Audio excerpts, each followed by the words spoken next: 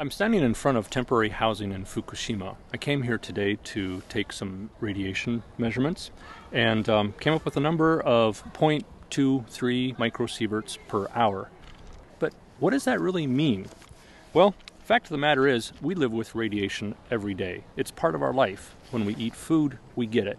If I eat one banana every day over the course of 1 year, I'm going to come up with 6.5 microsieverts of radiation that I've received from that. Over the course of a year, the average person receives about 400 microsieverts of radiation. If I take an airplane ride, say a 4-hour ride, New York, Los Angeles, I'm going to receive about 400 microsieverts of radiation. So when a number like 0.23, 0.21, whatever, whenever that pops up, what do we do with it? What does it mean?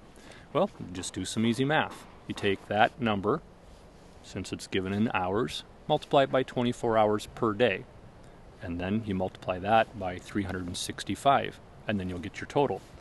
The total that I have here, if I do the math, actually comes out to being right around 2,000, which is very, very comparable to what I receive at home in America, in Denver, Colorado. But we don't want to get lost in the numbers, because if I have something like, say, a CT scan, I'll receive about 10,000 microsieverts from just that operation.